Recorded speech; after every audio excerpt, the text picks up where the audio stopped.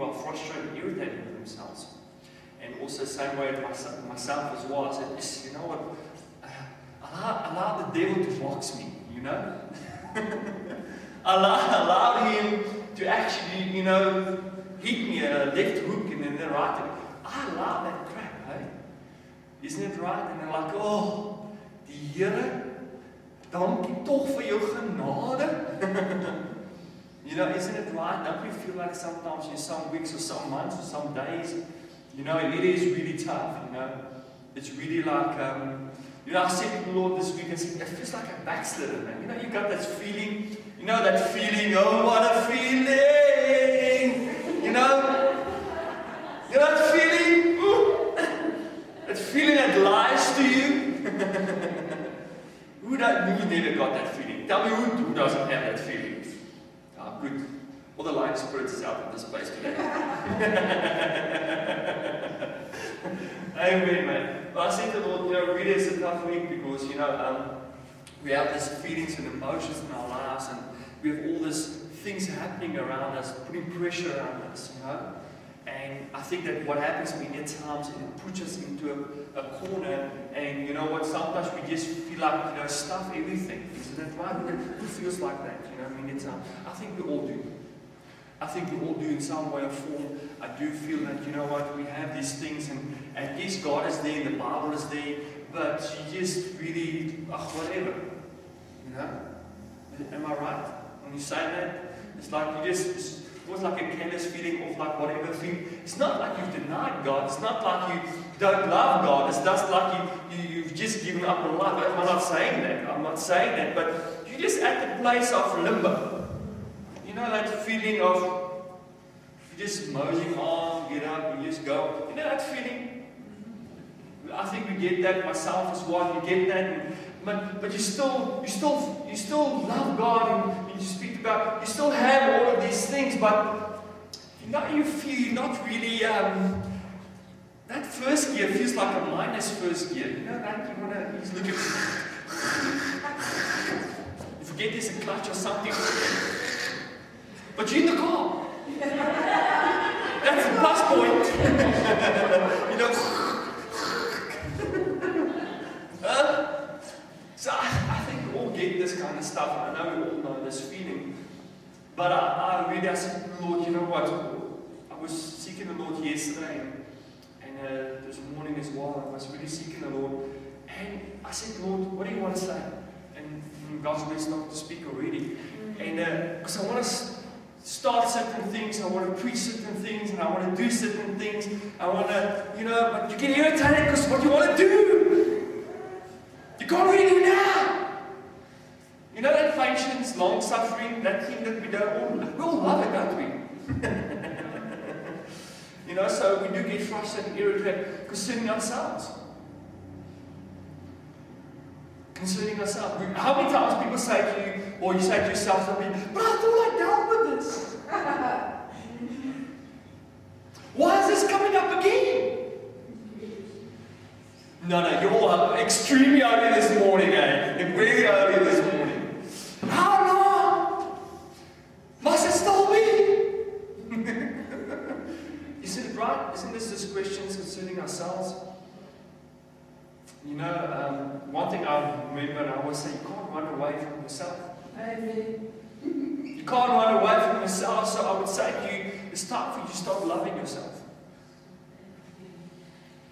But what do you mean? I'm not saying of a selfish nature. I'm saying start loving yourself out of a godly nature. Isn't it right? I think a lot of ladies also struggle with that. If I have to perfect look, perfect this, perfect that, then things will be okay. And we accept that. It's all lies, you see. You know, you pick up 1 kilo, I'm like, oh, I'm so fat! Nobody's gonna love me! 1 kilo! Chill! Isn't it right? Huh? It's true. You know, this time I think, oh God, Lord, I mean, we make something so small in this big thing. In this massive thing. And it just builds up and it builds up, and the devil smiles, and he jumps on it. Huh? And it just makes it more, it makes it more. It makes it more and more. And I said, Lord, I understand. You know, why Jesus said something this week, I was just going through stuff, you know, every time I wanted to do something this week, it's like I wanted to spend more time with the Lord this week, but it didn't happen. Because I spent a lot of time with the Lord, praying a lot more. And this week, and I'm like, I just couldn't get to do what I really wanted to do because I was sidetracked. I was really sidetracked concerning natural stuff and concerning my own thoughts, not God's thoughts. Do you understand what I'm saying? How do you catch yourself doing that? I'm just speaking as the Lord leads this morning, because I asked the Lord what wants to do. God said, let the Spirit take over this morning. So I said, Lord, I'll do that. You see what I'm saying? Because I think that that's what we do. We are so focused on me, I. You hear what I'm saying? But that's not what I'm saying. I'm still God. No, but we focus so much on our own stuff, natural-wise, that we miss the whole plot, and the devil deceives us. He deceives us, and we fall for that nonsense again. You see, that's why I understand what the Bible says, and Jesus says this. He says, pray. Pray that you might not be tempted or distracted. Pray, bid en waak, Afrikaans says. Pray and be aware. So what we do is we don't pray and be aware. We go and do stuff and think that we're not going to be aware while we're doing stuff. So I think that's what happens is because we get consumed with many stuff in our lives, and it doesn't want to work the way it works, and we moan and complain and stuff. And I said, but God says, but just come to me. Just come to me, because I've got the solution for you. But your flesh don't want to, because I understand this week, because I pray a lot this week. I haven't not prayed, don't get me wrong, I pray on a regular basis, continues talking, whatever, talking to the Lord. I mean, I do that on a regular basis, I really do that a lot. But I said, Lord, but I like my intimate time with the Lord. I really love my intimate time with the Lord, where I can sit at His feet for hours and just pray. I've got a man cave, you know the man cave, the MC, you know that thing, the MC. It's a nice man cave, I lock myself up, yeah, and I just, how you pray? I'll show you how I pray. I sit like this, I sit like this is my chair, I sit like this, and I put my feet on the chair, and I put the blanket over and I go like this. And then I pray. I put my laptop maybe and something, and I have my Bible here, and I pray. So I love doing it. Or just get up and just walking and just praying, spending time with the Lord. And I didn't do that this much this week. But what are you saying, Johan? I say, you know what? I'm not saying let's get into religion. I'm not saying let's get into works. Please, hear what I'm saying here this morning. I don't want us to get into works, because I was taught, you must get up in the morning, you must pray 2 hours, you must do this, and then, because you must spend time with God, because you never know what's going to be happening the rest of the day. So you better make sure that you're okay. I mean, that's now fear and condemnation, isn't it right? I don't want to go to that point. But what I want to say to you is that you need to make time for the Lord. I really understand that, because I said to the Lord, you know what? Because so many things happened this morning, or this and whatever, and then things just jump up upon things, jump up, and then we get deceived by all this pressure of the world. That we need to perform, we need to work. But you want to have to work. Yes, I didn't say you should not work. But how is your work going so far for you? If I can ask you that question. Just hectic, guys. Do you hear what I'm saying? But what I'm saying is that this week I felt so disconnected because of that. Why? I said, Lord, and then I just started spending time with the Lord. And it's like starting this burden and this, just fell off. Because I spent time with the Father in His presence, and His peace suddenly just came upon me. His peace just started like, the joy started coming in, and like, you know, because when you go, it's like you feel spaced out. Why? Because you're consumed with your own thoughts. My wife asked me, what's wrong with you? No, nothing. I'm just a bit spaced out. That's my question. I didn't know why I was feeling like that. But when I start spending time with the Lord, I'm like, now I recognize that feeling. Because I was running on empty. I was running on empty. I was really running on empty. You know, but what do you mean you want? I said, I don't understand how people can not spend time with the Lord, especially men of God. I need to be, that's what the Bible understands Scripture so much more and more. It says, be continuously filled with the Spirit of God. Jude says as well, it says, build yourself up in your most holy faith, praying in the Holy Ghost.